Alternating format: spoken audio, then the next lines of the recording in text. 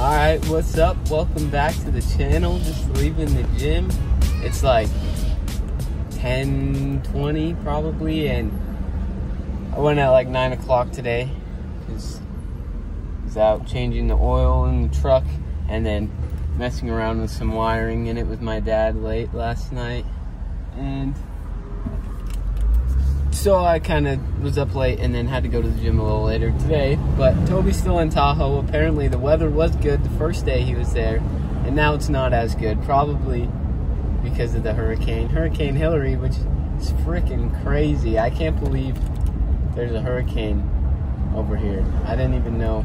Well, like on the West Coast, I didn't even know there were hurricanes over here. And it's funny because my grandma had just sent me a thing saying watch this video before you move to Palmdale, California. And in it was like this person just driving around, and then little like information messages would pop up on the screen, and it said low hurricane warning. And then in the comments people were like, low hurricane warning, why would you put that? There are no hurricanes over here. And the person who made the video said for people from like the East Coast that are looking to move over there. And then like a week after that, Hurricane Hillary comes in, and it was so funny. It's like, how ironic is that? But anyways, when I was at the gym, I was listening to Diary of a CEO with Neil deGrasse Tyson, and they were talking about a bunch of different things. And he's a really good like speaker, and he really good with his voice and stuff, but I don't know, he has some interesting viewpoints. And oh, there's a Corvette, one of the new ones is red.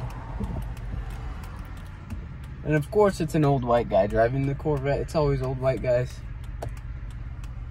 And but anyways, they were talking about like a bunch of things like the universe and death and stuff, and how like from 30 years ago, like, would that be 4 generations ago, like not 30 years ago but further than that. And he was talking about his parents, Neil, and he was saying how our life expectancy is like 20 years longer than theirs was. And he said eventually it will get to a point like where the only way people will die will be like getting hit by a bus, or like some physical thing that actually kills us instead of old age. And it was like, I don't know about that. That's kind of interesting to think about. And then he asked the question, he's like, well, if you could live forever, would you? And just thinking about that for a minute, it's like, I mean, that's an interesting idea, because if you could live forever, time is the most valuable resource that we have. So would that devalue the value of time if you could just live forever? And then what would be important if you could live forever? Because if you were here forever, then our most like biological need to reproduce, we wouldn't need anymore, because we wouldn't need anyone to continue our legacy if we were here forever. So that would get messed up. And then I don't know what else would get messed up. There's like a whole train of things that would be affected by that if you did live forever. It's kind of interesting to think about. I think personally, with especially the way that the world seems to be going in, I would not want to live forever.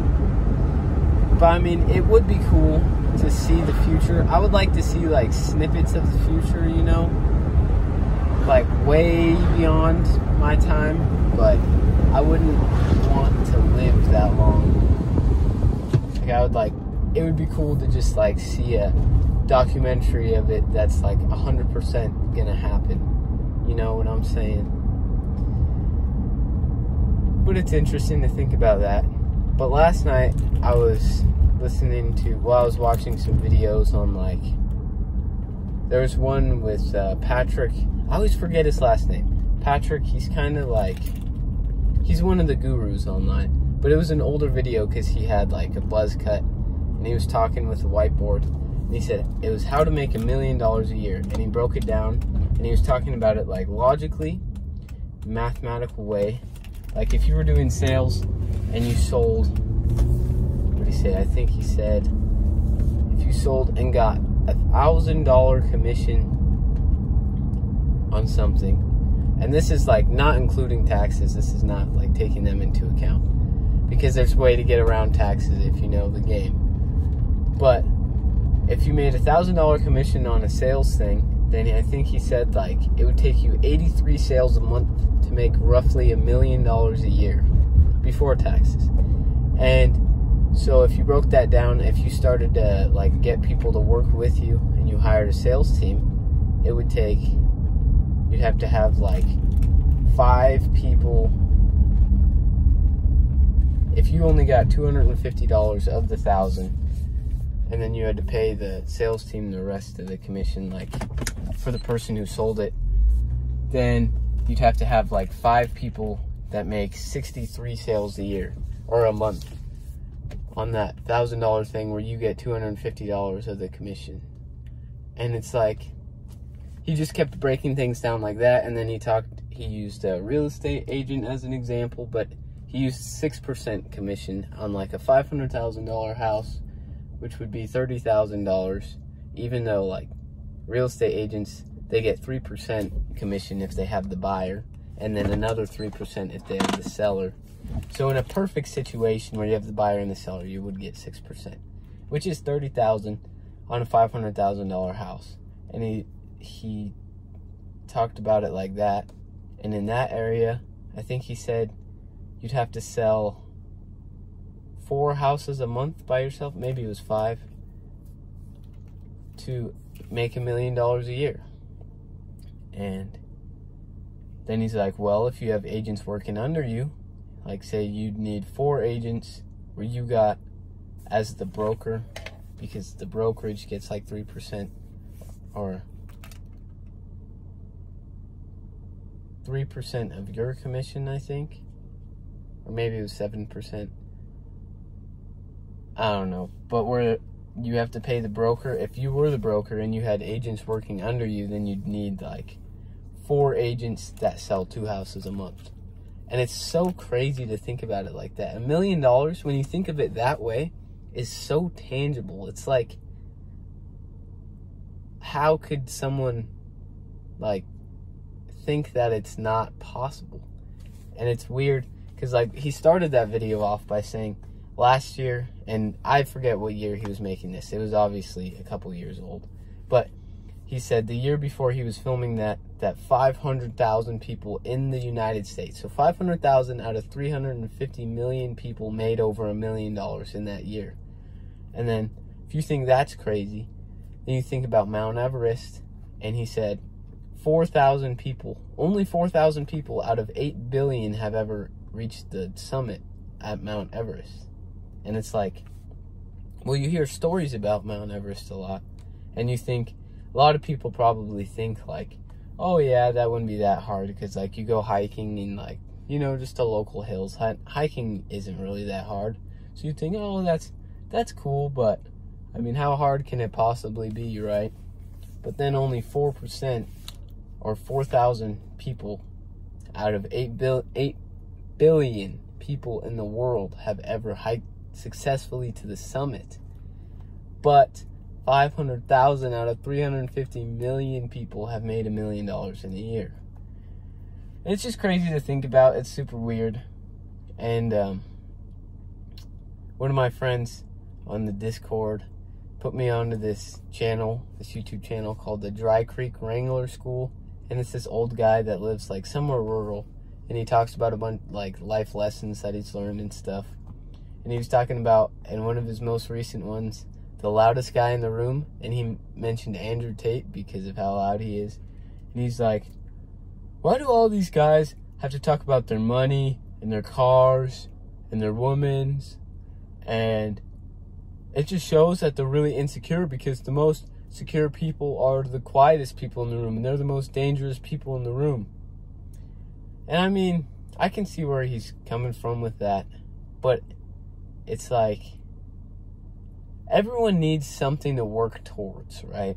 And the money and the cars are just like, well, for me now, looking at, like, from my perspective, I know that they're not going to make me happy. They're just something to work towards. It's something to do with your life, because everyone needs something to do.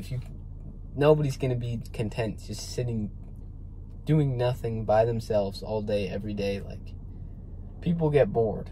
And if you have something like that, where, like, if you do get it, then people will respect you because you have it, because it's hard to get, then it's something, like, to work towards, because there's a reward in the end.